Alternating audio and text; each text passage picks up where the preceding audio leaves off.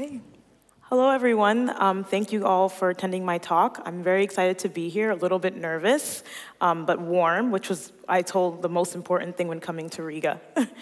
So I'm going to speak today about lessons in building teams. I believe that teams have the power to create magical things, and I've had the great opportunity of working across many various teams across different sectors. So the way I'll kind of structure my talk is I will introduce the lesson learned, and then I will talk about the team and connect the lesson learned to the team itself. So the 6 lessons to be learned that I will cover will be stay resilient, build culture every day, innovate through process, promote transparency, find your team story, and slay constraints. So stay resilient. So I think resiliency is definitely part of the startup culture. Every day you come in, there's a fire to put out. There's a lot of crazy things going on. And so resiliency is really part of who we are and our DNA and how we go about completing our jobs. When I think about resiliency, I don't really think about work, actually. I think more about my personal life. And I'll get into that by telling you guys the story of my grandmother. This is my grandmother, Esther Kanyamibwa. She's 99 years old. She's many things. She's an artist. She actually designed and created the dress that you're seeing in the background as well. She's a survivor. So my personal background is actually my family came to the States from Rwanda in '94 as a result of what happened in Rwanda, what people know as the Rwandan genocide. And she's also an operational mastermind. So my father grew up with 20 brothers and sisters on a farm in the middle of Rwanda. And so my grandmother had 20 children, and she had to organize all of them. So her team, or her chief of staffs, were her eldest daughters. They took care of everything from helping the kids figure out what to wear, fetching water, organizing a dinner with 20 guests every night, as you could call it. It's probably a lot more work. And also organizing and helping to take care of the farm. My grandfather had over 200 cows. So every week, they would have a meeting where they would get together and talk about the status of everyone and think through some of the things that were happening within the household. And the interesting thing about my grandmother is when everything happened in Rwanda in '94, she actually became a refugee. She lived in various refugee camps. She had to walk by foot from Rwanda to the Congo, and many people always spoke about how her resiliency saved lives. She was extremely resourceful. She had to be her entire life. And so when I think about resiliency and I get up every morning, I think about her. Next, I'm going to talk about building culture every day. So culture is something that is a buzzword within the startup community, within the tech community. Your culture is going to help you scale out your product, and the culture is going to help you differentiate yourself from your competitors. But I don't really think about culture in this way, and I didn't really learn about culture in the startup community. I kind of learned about culture by working with people from various different cultures, and I'll get into that with my next slide. So this is a conference that maybe some of you guys know. I lived in Berlin for a year and a half, and I worked at a conference called Tech Open Air. And shout out to all the people putting this together. This is a crazy, beautiful process, because I did it. So this was my team in Berlin. You look across, you can maybe see, oh, these are very interestingly dressed people outside of a big Berlin warehouse. And you might see folks that represent design, PR, marketing, but really what we represent is over 30 nationalities. So you could think through how do you build culture across various nationalities and various mindsets and life stories. And we did that with food. How we came together was through food. Our CEO founder was a big proponent of making smoothies and helping us get ourselves healthy. And what we did together is we would cook. And so we represented countries such as South Africa, Italy, Lithuania, Turkey. We had a lot of good food. And we would get together weekly, and we would get together outside of just the walls, and we would cook together. If you really want to learn about your team's culture, I challenge you guys to get together weekly and to cook a meal. And this was actually an interesting concept because during the conference, what happened was really interesting. When things would get hectic, things would get crazy, we'd come back to the kitchen. cooking together, and thinking about how we were able to translate across different cultures and really create something that was magical. The conference had over 20,000 attendees, hundreds of speakers from all over the world, but really what it felt like was getting together and making a meal. And that was an interesting thing about this team. Next, I want to talk about innovating through process. So sometimes process scares people, especially startups. Process can seem like a bottleneck. It can seem like something that's going to keep you from actually moving forward. But I actually think of process as an innovative tool. And I'll go ahead and I'll tell you why. So once upon a time, that was my computer. I worked in finance at Bloomberg LP. I was a global project finance manager. Our industry calls it a technical program manager. And I worked with engineers, a lot of them. And one project that I worked on is we actually built and enhanced the global payroll system across various cities, London, Tokyo, New York, and it came out of Hurricane Sandy. So there was a big hurricane in New York that caused the city to shut down. And we thought about what would happen if the city shut down and folks couldn't get paid. So we had to build a payroll system that was scaled. So in order to start this project, it took a year. We created a 3-month initiative where we actually built up the requirements of the project itself. In the beginning, people were kind of like, this is a lot of work. This process is kind of keeping us from actually doing the project. But actually what happened was super interesting because as the project started, we would go back to that requirements document. That requirements document actually allowed us to scale and to build. The project was super successful. It took about 50 engineers from five global cities.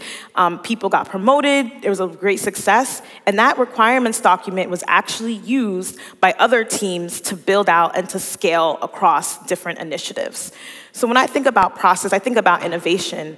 I think about the power of building something that stands the test of time. And when I think about that concept, I think about my time working at Bloomberg. Next, I want to talk about promoting transparency. So transparency is also another buzzword in our industry. Transparency from the CEO, transparency from the stakeholders, from the board, from the people actually doing the work. But what does transparency look like in a global city? Oh my goodness, that's me in a suit. You won't probably see that too often. You might recognize the man in the middle. That's Mayor Bloomberg, and that's me to the right of him. So this picture is 26 young professionals. My first job actually was working in the New York City Mayor's office. We were chosen from across the US to come for a year, work in the New York City's Mayor's office and learn about what it means to be a civil servant. And we would get together every week and we would give ourselves a status report about what we were working on. And I really think about transparency as actually having respect for the work that your teammates do. If you don't really know what your teammates do, how do you know the in and outs of their life? How do you know what it takes for them to do their job? I started to realize, because I worked for the Deputy Mayor for Health and Human Services, so all of the city's major initiatives around poor people, that the work that I was doing around food stamps was actually very related to the work that my colleague Hiram was doing in the police department, related to the work that my colleague Matthew was doing in the Department of Probation, because all of these things trickle down.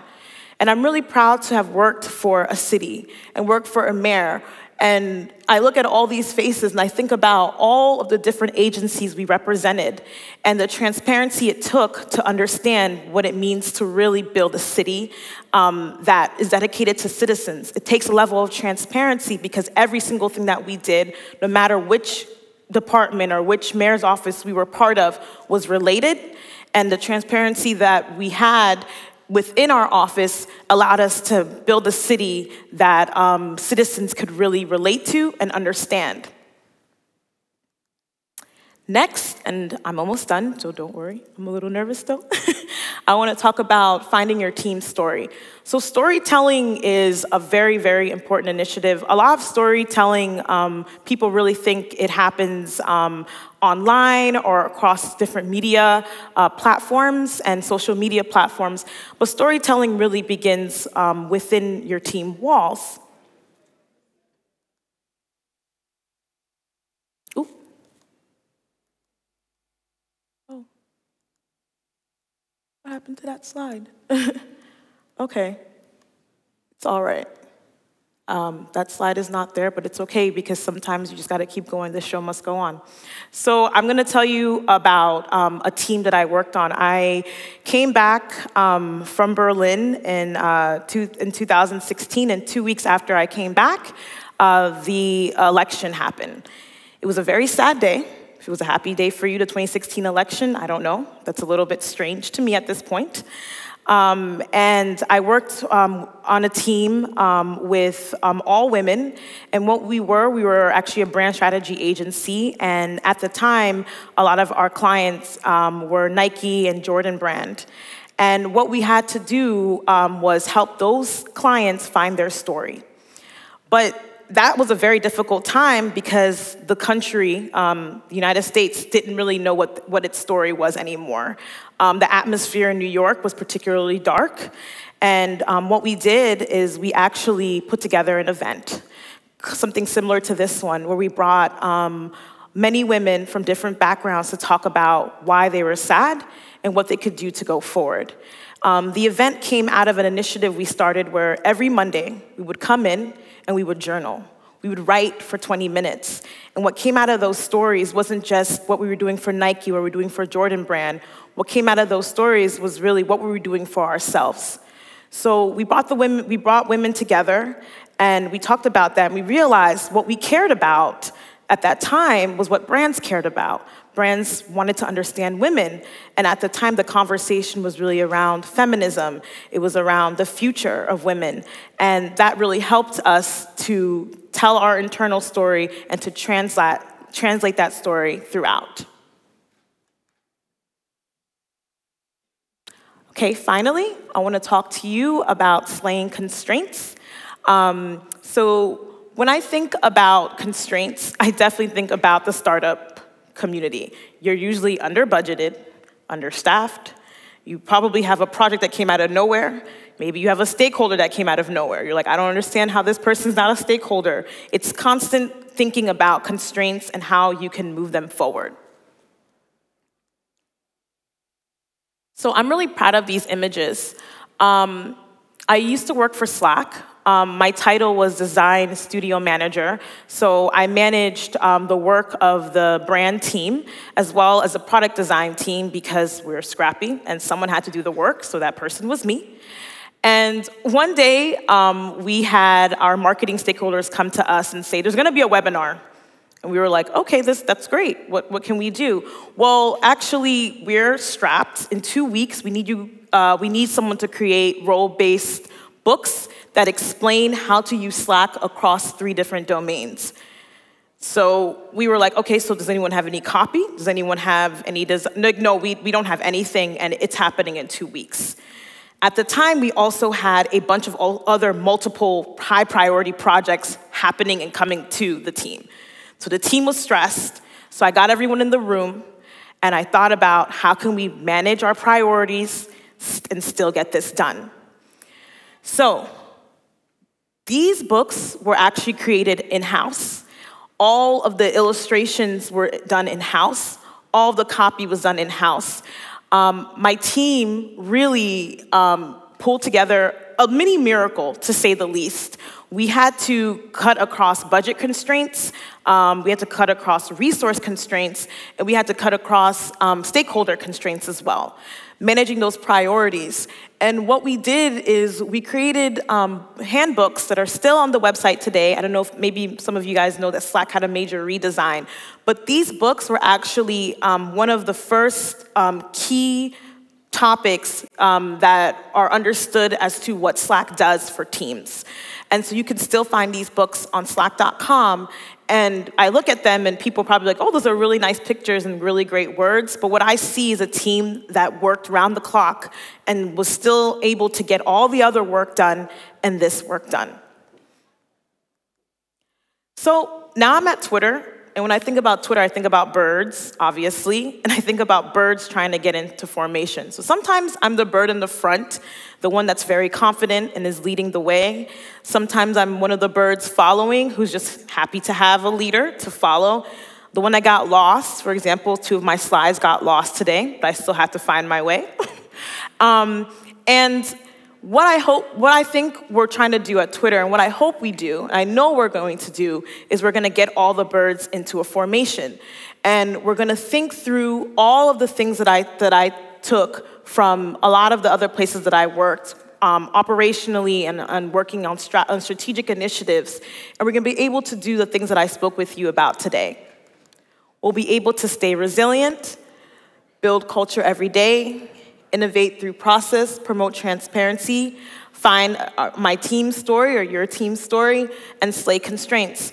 I think about the blueprint of who we are and what got us to this room and all the startups that we come from and all the countries that we represent as people who have lessons in us that we bring to our job every day.